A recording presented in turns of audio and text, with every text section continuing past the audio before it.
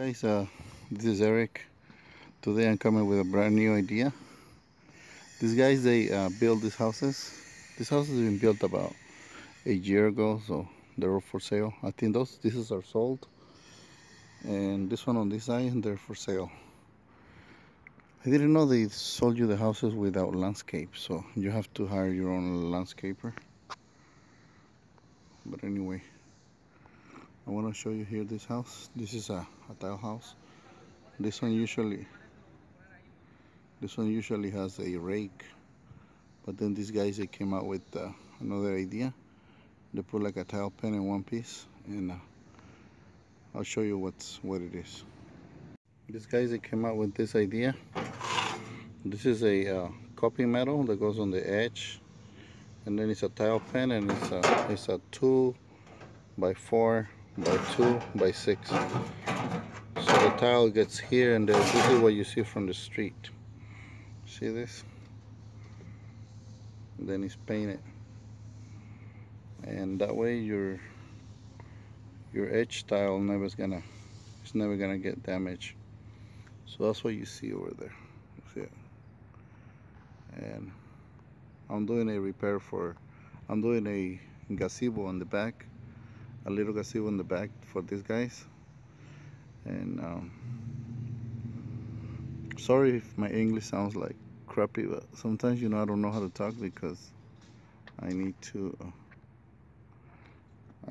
make myself understood around the world. So some people, they don't understand when they hear the English accent, the American accent.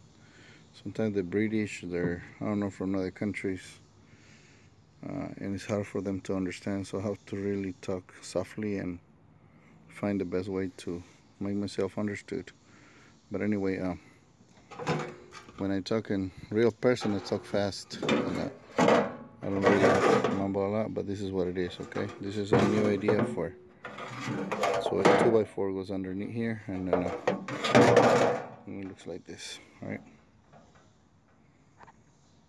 In this video, I'm going to show you how do I comply with the Class A fire rated underlayment. This area, it's a new area. It's a new construction area. These houses are all new, about like a year old, so they're new houses. And the inspector is asking to install a Class A fire rated underlayment because it's so close to the mountain that there's a lot of dried out debris around there. There's just a lot of stuff that can catch on fire easy, and they ask you to do the Class A fire rated underlayment. So I'm going to show you how I do it. A Class A fire rated roof.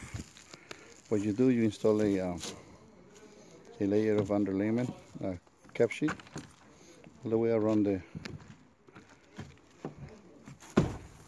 edge. Mauro, ¿qué vas a hacer? Espérame. This is a Class A fire rated underlayment.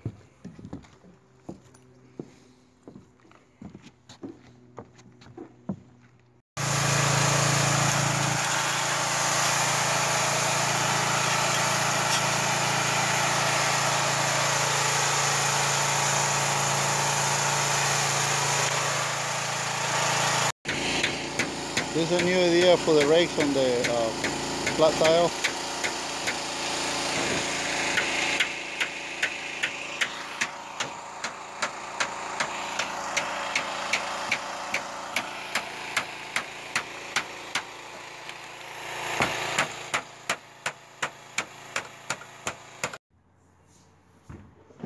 This is a finished roof. It has one layer of the A fire rated underlayment, cap sheet, and 40-pound felt. And also these guys, they came out with this idea to put a tile pen on the edge along with the copying metal, like a little copying and a tile pen together. It looks nice. I've never seen it before. Well, I'll finish it like this.